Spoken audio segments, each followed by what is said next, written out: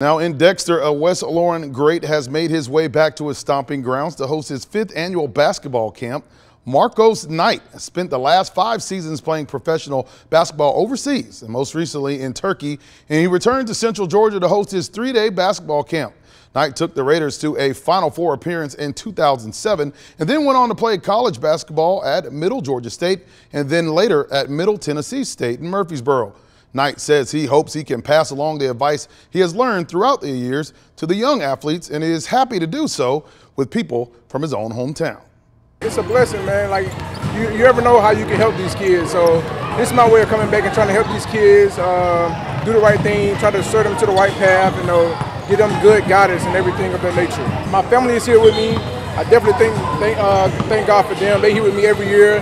And just all the kids and the parents are bringing the kids out and enjoying this. So it's great. It's a great opportunity for me to come back and give back to the community. Always good to see those guys return. Now the camp is for kids ages 4 to 14, and it is free. Tomorrow is the last day of the camp, and it will start at 11 in the morning and end at 1 o'clock.